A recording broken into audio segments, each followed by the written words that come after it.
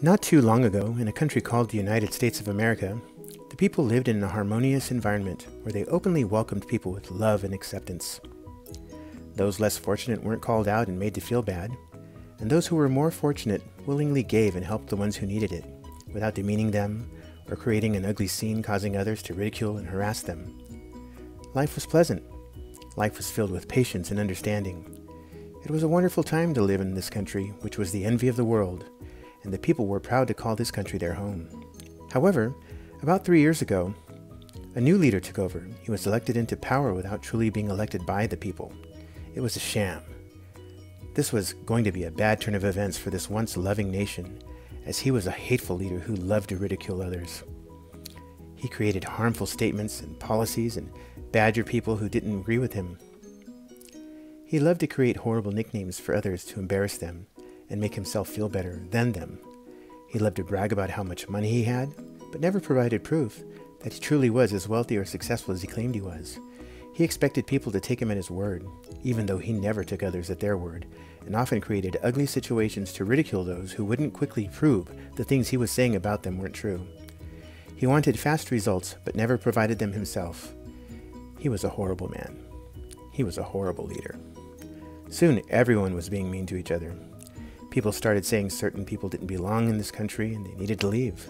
Soon they started to demand that those who didn't look and sound like them had to leave the country immediately. Suddenly vans and buses started gathering up the poor people, and special hateful soldiers got out and gathered them all up and made them leave the country or locked them up while they figured out if they belonged here. When they realized that they could take their children from them and suit their needs, they started separating the mothers and fathers from their children and started to use their children to help other parents who couldn't have children become parents. They even put these children who had no lawyers and no idea of what was happening to them on the stand in a court, hearing to defend themselves. Infants, toddlers, and young kids were forced to attend a hearing that would determine their future, and of course, when they couldn't defend themselves, they were now judicially ordered to be removed from their parents. After they were taken away from their parents, they were fostered out to strangers, people who had nothing in common with them, while their real parents were still being held in a detention center or deported to a country that some of them had never even been to, or hadn't been to since they were young children themselves. It was like a whole new world to them, but the mean and horrible leader didn't care. In fact, he made the detention centers not provide soap, toothpaste, toothbrushes, or medicine, even though the people brought there were taken there without any warning and did not have time to grab these basic things for themselves. Finally, the year came that offered up the citizens of this country a chance to restore the way they used to live, to perhaps return to the way the country used to be, more loving and open to those who were different, a country less judgmental and divisive, and more inclusive and welcoming.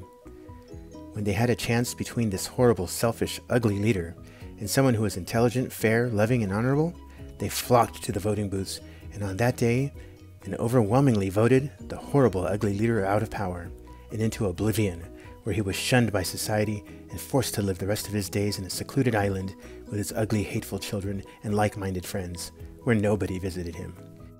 He lived with his ugly, hateful children who were also scorned and dismissed from society, and those who still longed for his hateful, bitter rule, about 30% of the people from that once loving nation who were content, they joined him as well. One race, one language, one shade, the great, again, island state, near Greenland or Holland or somewhere bland or cold, where they all lived miserably ever after. So this is a reminder for you to get out and vote. Don't let the electoral process bring us into a hazardous situation once again.